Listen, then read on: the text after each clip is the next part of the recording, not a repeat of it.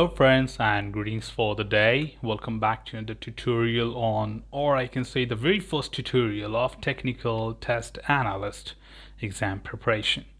As a part of very first tutorial, we are actually getting started with chapter 1, and the chapter 1 is about the TTA, that is Technical Test Analyst task in risk-based testing.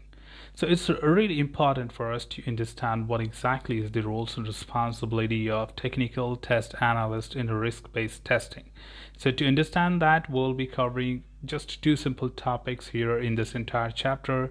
One is to just quickly introduce and then talk about risk-based testing task.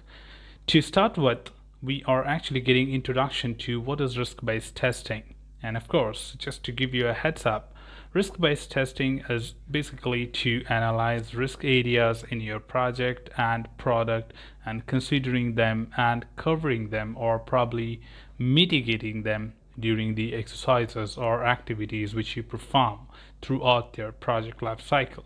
So generally, it is the responsibility of the test manager to take care of establishing and managing a risk-based testing strategy, and test manager in turn requests the test analyst as well as the technical test analyst to contribute to this implementation from their own perspective, where test analyst is more of a functional driven person and technical test analyst is a non-functional driven person and lead. So these people basically contribute from both the perspective respectively, that is from the functional and non-functional end, and support the test manager to make the risk-based testing analysis more efficient and also address other way around that how these things can be actually mitigated while we perform the testing for the project. So it's really important also to understand that what exactly risk-based testing is. We have discussed that as a part of test analysis, because more on the functional side we do have the entire process in detail, but yes, again from the role of the test analyst. So there is a card on the top. If you want to quickly refer some more details about functional side, you can click on that card and get to the tutorial and understand more about it, and you can come back here again. But yes, just to quickly recall, risk-based testing is going to have 4 different stages. One is risk identification, risk assessment, risk mitigation, and risk management. No wonder you don't see the 4th option here or the 4th stage, because it's completely the responsibility of the test manager. So it will be discussed in the test manager certification, whereas technical test analyst and test analyst do not do the 4th stage. Now, to talk about the risk identification, it is mainly to identify the risk areas. Now, when you do risk analysis, the very first stage is to identify the risk. There are several ways by which you can actually identify the risk areas which are related to project or product. This can be done either by conducting expert interviews, brainstorming with co-workers, or analyzing the current and past experiences to determine the likelihood and kind of areas where the risk can lie. And these are some of the typical ways by which the risk can actually be identified, and further require an assessment to see what is the impact of that and what is the likelihood, that means the frequency of that to happen.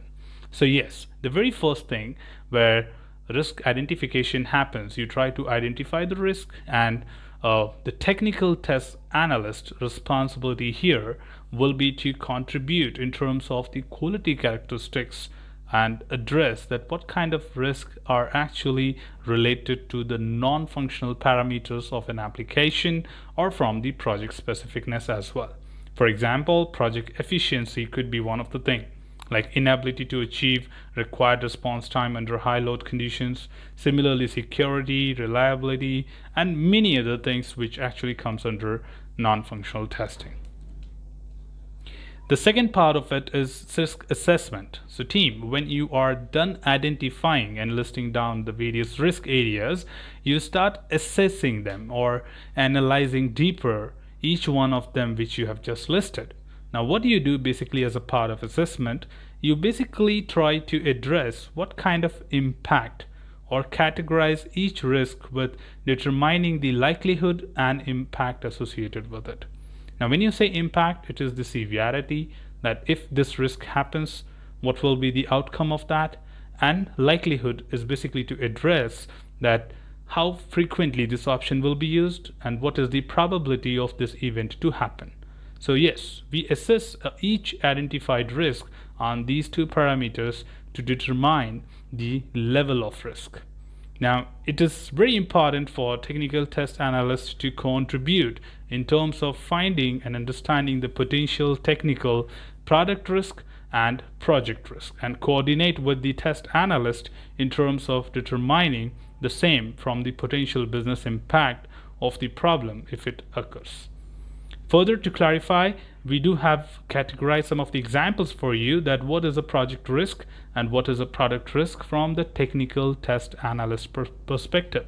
So if you look at the project risk, which listed here on the left side, conflict between stakeholders. So remember team, from the foundation you have already learned about project risk, which is related to the life cycle of the project. That means the SDLC completely, and any activity or people related factor internally is called as project risk, whereas product risk is completely related to the product which you are making.